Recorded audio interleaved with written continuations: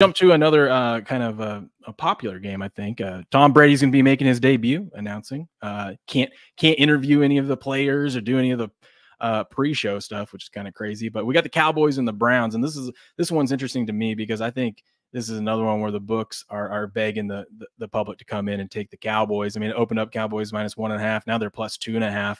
I think you're gonna, especially we know you got a bunch of Cowboy fans out there. Shout out to Patriot 4165 that are just gonna be betting their Cowboys no matter what, especially now that CD Lamb signed and whatnot. I've liked the Browns since this line opened. The Browns, super talented roster on both sides of the ball. It's just obviously the biggest question is quarterback, but you don't need Deshaun Watson to be peak Deshaun Watson. You just need him to be a game manager in this. He's got plenty of talent around him to be able to win this game at home here. I like the Browns in this one, but just mainly because I'm so intrigued the fact that the Vegas is leaving this at 2.5, begging all the Cowboy fans to come in and take their Cowboys and tease them up and all that stuff. So what do you think about this game, Robert? Yeah, Cowboys are one of the most popular teased lines in the NFL this week because you can tease them at 6, get them up to 8.5. A lot of people love the 8.5. It fits the Wong teaser model that was put out many years ago. I have open questions. The Cowboys did nothing in the offseason but get a little bit worse from a talent perspective.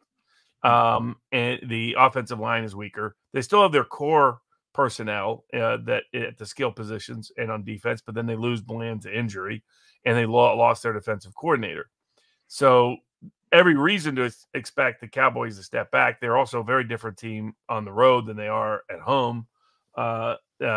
In Prescott's era, and doesn't Zimmer's defense usually take a little while in the season to get going? I do like Zimmer. I think from a coaching perspective, they didn't step back in the change. The question is, how quickly does it?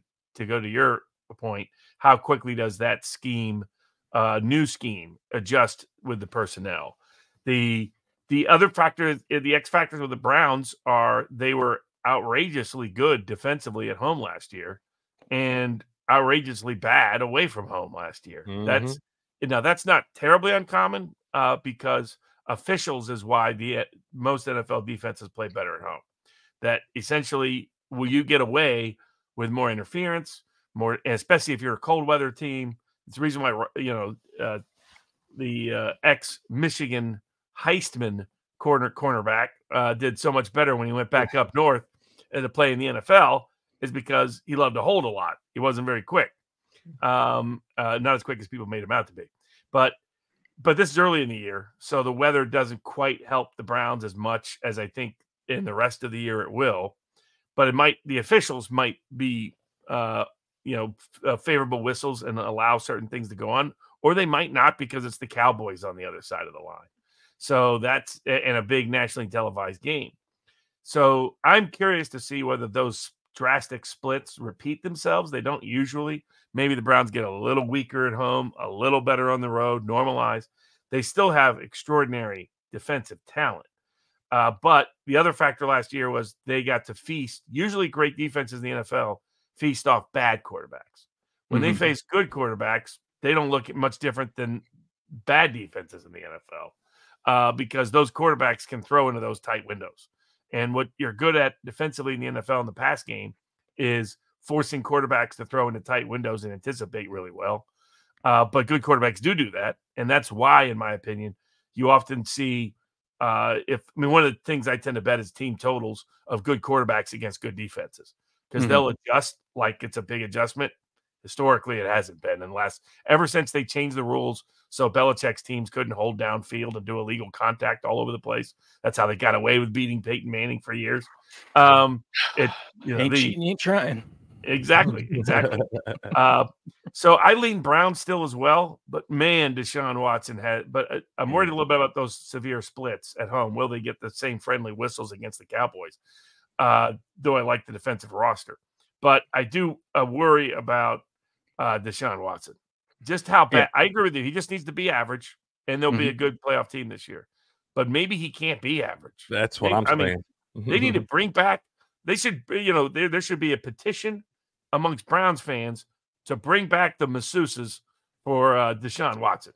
Because whatever the deal was, it's like Tiger Woods. No more orgies, no more titles.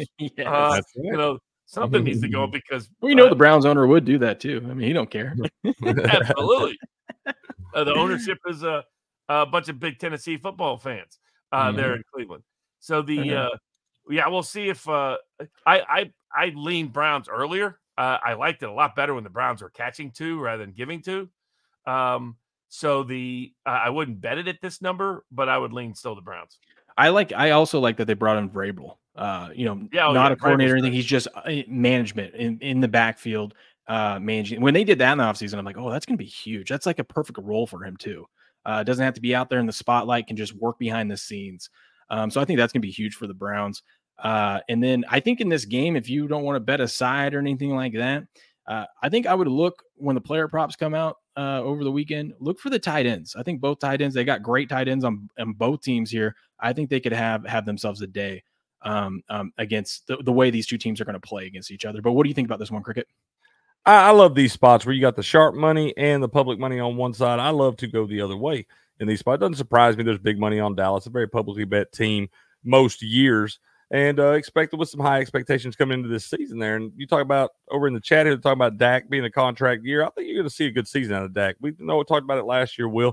If there should have been a quarterback that got the MVP, it probably should have been Dak. It should have been CMC's award. But if there was going to be a quarterback, it probably should have been Dak from a stat standpoint right there. And now you've got CeeDee Lamb. They got all those contract talks done. He's back, ready to go. I like Jake Ferguson, the tight end there. So for me, I think I'm about faced on this one also. I like the Cleveland early on. Felt like all the stuff from them being so good at home last year. But this Dallas Cowboys team is a good football team right here, man. Coming in with a chip off their shoulder, been thinking about the blown loss in the playoffs to the Packers on there where they got absolutely embarrassed. So that's been on their mind for the last 6 months here.